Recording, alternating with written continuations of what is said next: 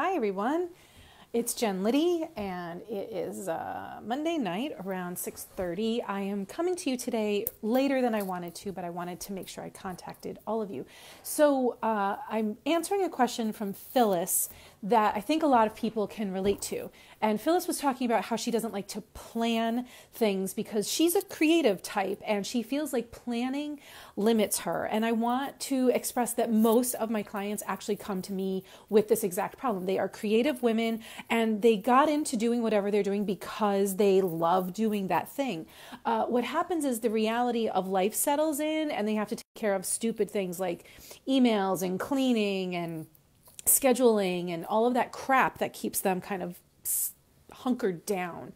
It steals their time. It steals their passion. It steals them from doing the things that they love to do, the things they originally got into their business to do. So Phyllis's question is a great one. How do I plan when I hate planning? How do I use my, hi Jessica. How do I use my time better when I'm not a planner?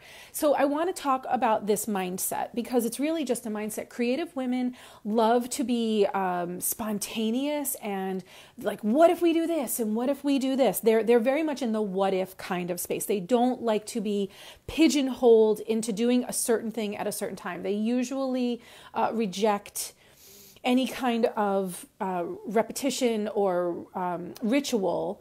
And there's a better word that I can't find it right now. I'm sorry.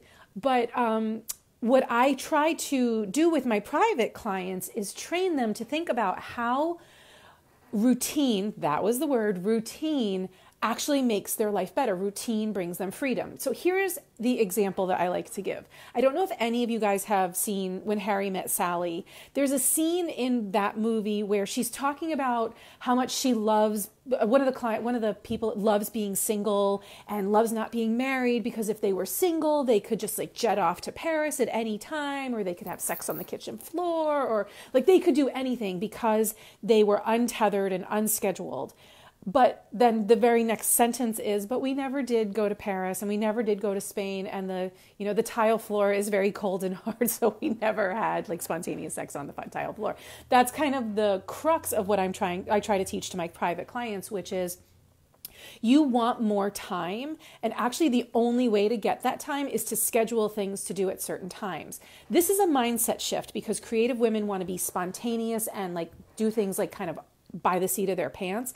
Yet that's never what happens because they get so bogged down with all the shit they need to take care of that they can't do anything and fly and be spontaneous because even if they had a moment, they're like, oh, I have to take care of this next and I have to take care of this next. And so what I try to train my clients to understand is if you can get the mindset of, if I do all this crappy thing that I don't want to do during this time and I get it done, the rest of my time is free.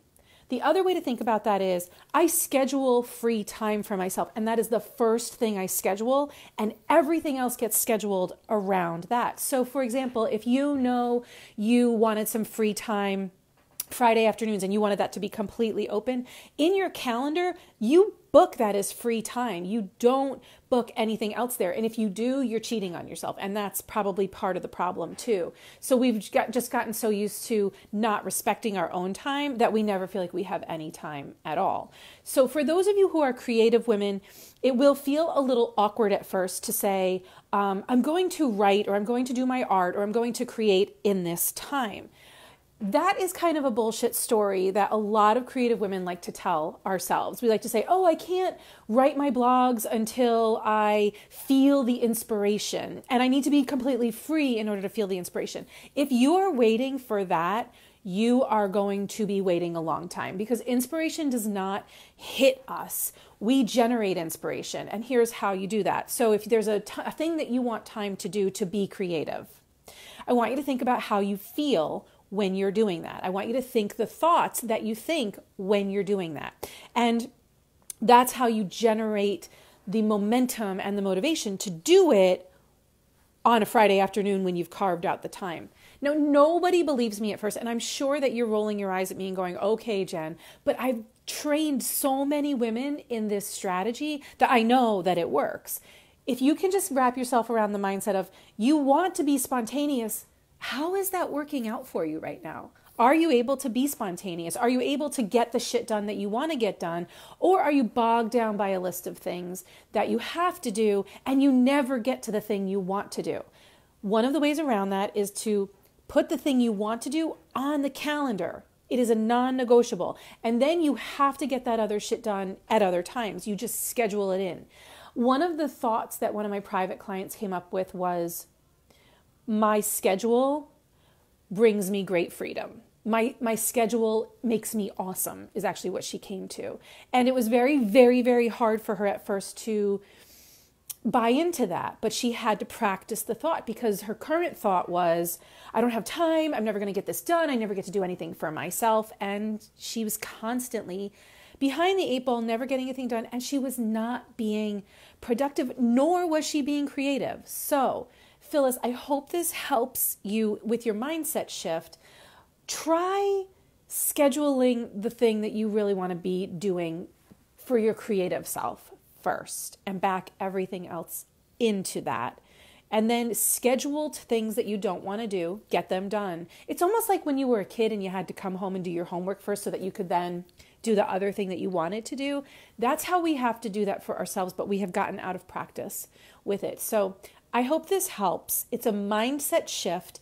Everything about time management is a mindset shift. Yes, we can use lists and we can use calendars and we can become more cognizant of our time. But the very first things that we need to start doing is noticing the bullshit stories we tell ourselves, which is, I want to be more spontaneous. You can't be spontaneous if you don't plan. It's like you have to plan to have the space to allow yourself to be spontaneous. You start with little teeny tiny places, and I would love to hear what you are struggling with, everybody. If there's something that you really need me to coach you through, put it in the comments and I will address it for sure. I hope this is helpful. Happy Monday night to you, and I will be here tomorrow looking for your comments on the post for tomorrow. Bye everybody.